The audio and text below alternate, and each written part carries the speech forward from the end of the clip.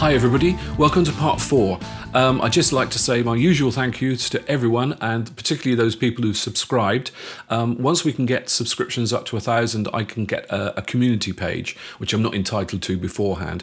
Then we can start interacting, we can start talking to each other one-to-one, and also talk about what you want me to do next, and that would be fantastic. But next, part 4. Let's have some fun. Let's do a balance together. Put it all back together as it's going to be in the final assembly. You get to hold it in your hands and it helps you make good decisions about the direction you're going. It's a great thing to do. So let's just plonk on the scratch plate. Yeah, and pop the bridge and pick up in position.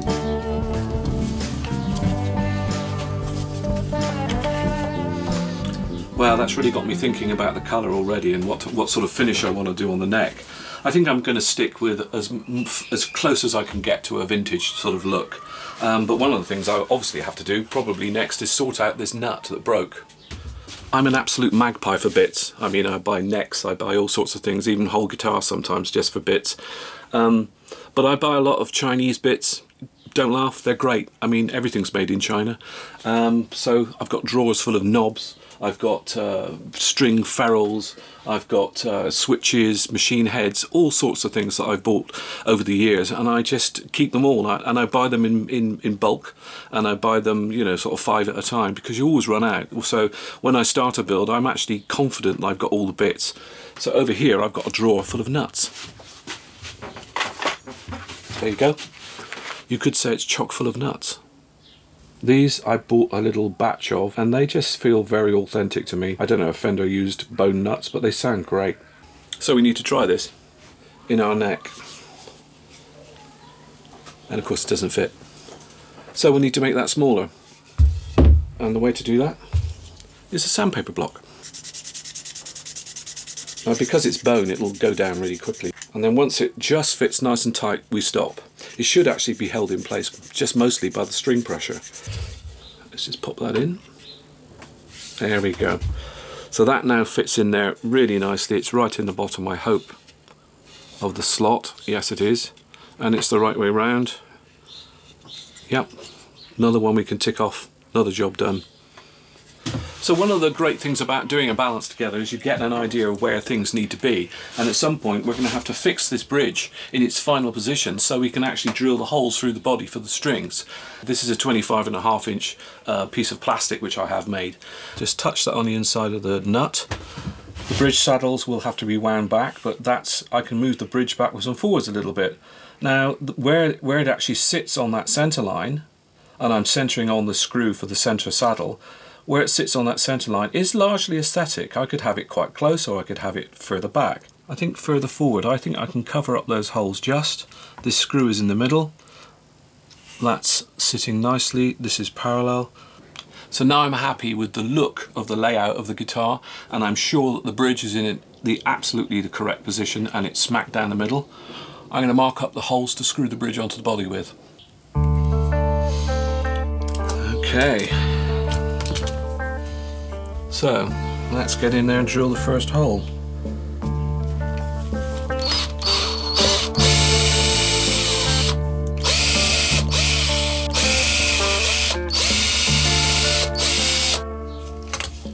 Let's stick the bridge back in.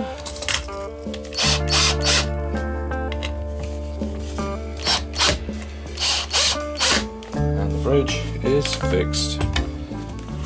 So there we go. The bridge is on.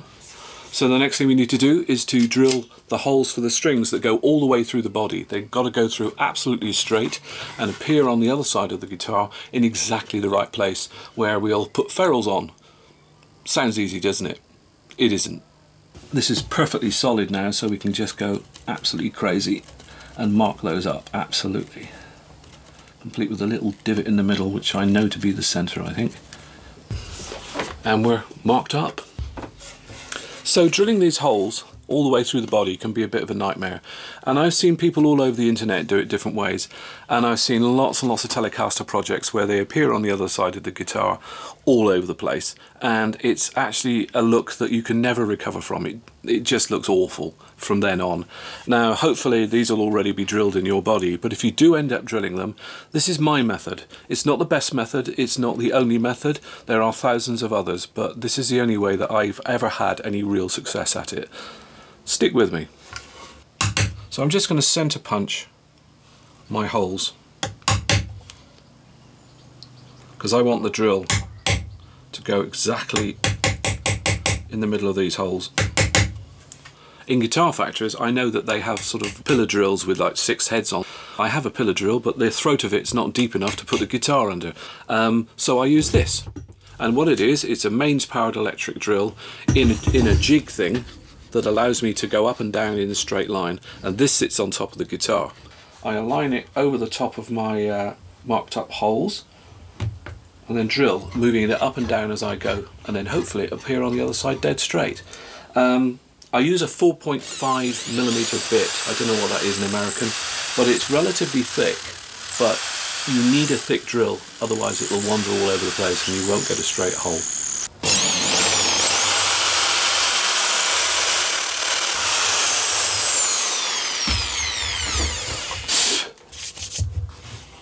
So, we're drilled. We've got our holes all the way through the body, and they appeared on the other side. And they're not bad. They're not bad. Now, if they'd been perfect, I'd be really, really happy, but this is the real world. They're not perfect. There is a slight wibbliness to the line. It's not absolutely straight. It's perfect on this side, but we're never going to see this side. It's under the bridge. It's a shame, but there is a save that we can do here, and this is my little trick. The way we can make it perfect is with another template. If we position that template over the top, we can now drill the holes for this side of the guitar that the ferrules go into in exactly the right place. So they'll look great, even though the connecting holes may not be perfect. So that's my dead stop on there. I always go backwards with the drill. When I'm trying to drill critically, I'll go backwards first, and then forwards very gently.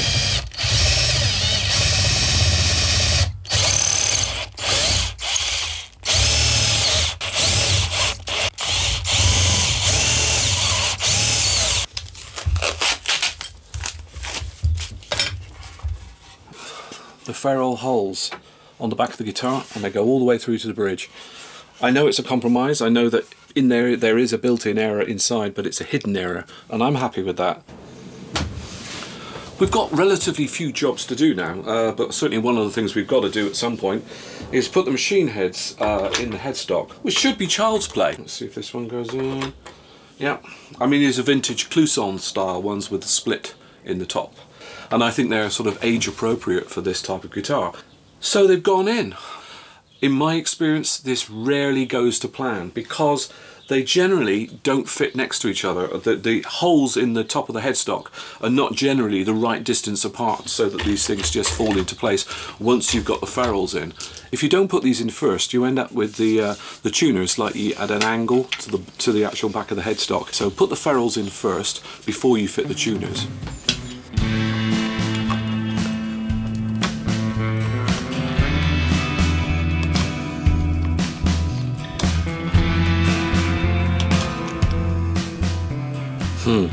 Yep, every single time.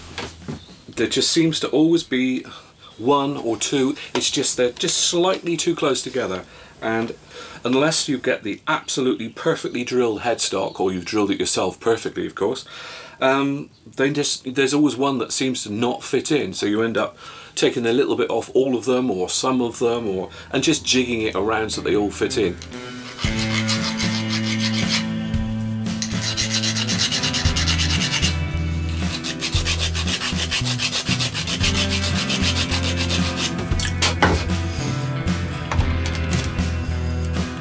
Yeah, that seems to fit together much nicer actually.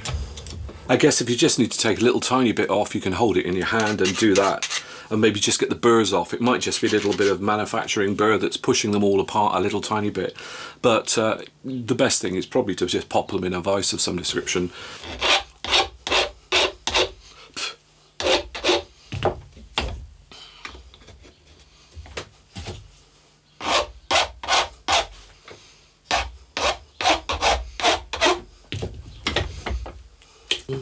Last one.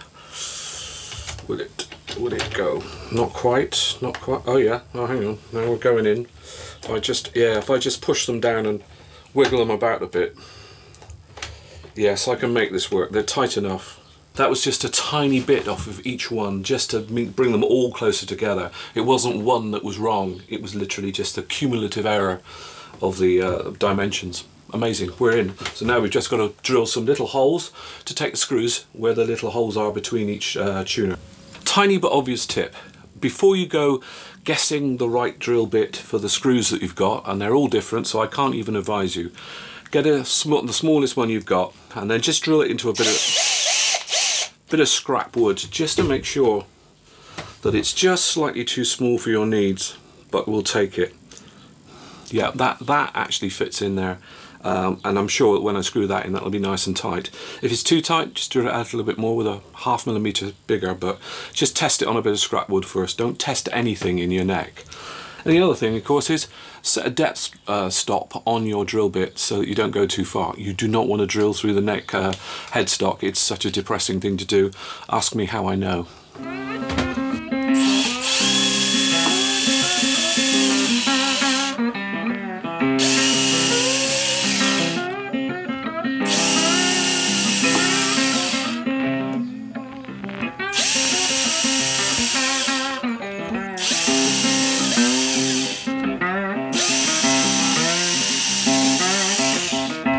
Okay, let's put some screws in.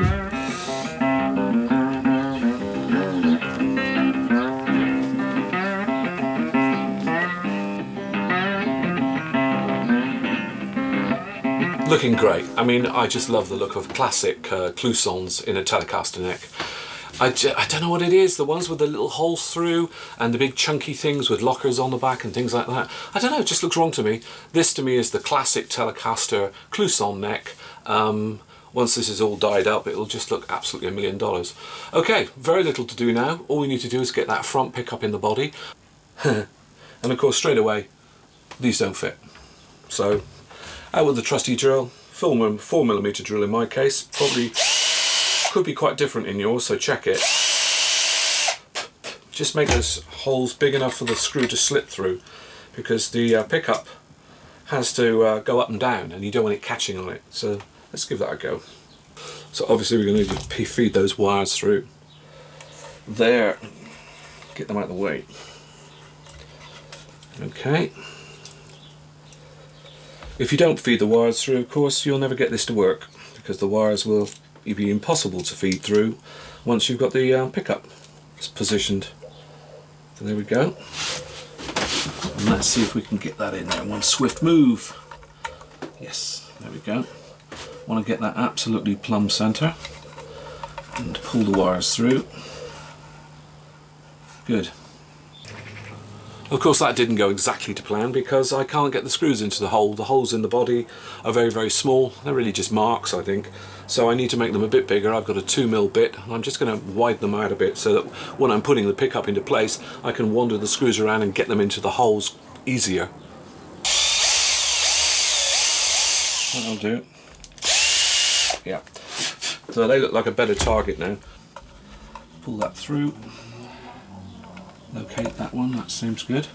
And hopefully that one will go in. Yes! Yes, yes, yes, yes. Perfect. So on with the scratch plate. We need to know that it's going to fit in the right place. Horizontally, it's not going to push this pick guard around. We seem to have got lucky. That's actually fitting quite nice. And once the neck is on, yep, that does the business. So I think all of our parts are in place now. We've got pretty much everything fitted on the guitar. So I think what we should do is just put everything together and just make absolutely sure that everything's absolutely as we want it before we start sanding down, filling, and then sealing, ready for painting. And there it is, all put together. Our wonderful guitar. A guitar that we have shaped, a guitar that we have made our own, one that we've reprofiled the neck on. We've made sure all the parts fit absolutely as they should do. We've drilled new holes where appropriate. We've made it our own. So that's the end of this part. I look forward to seeing you all in the final part when we'll get some finish on. We'll maybe do a little bit of relicking, we'll be tarnishing some parts, obviously wiring it up and getting this guitar going and set up. I look forward to seeing you all soon. Keep building. That was part 4. I hope you enjoyed watching it. Please subscribe and I look forward to seeing you next time.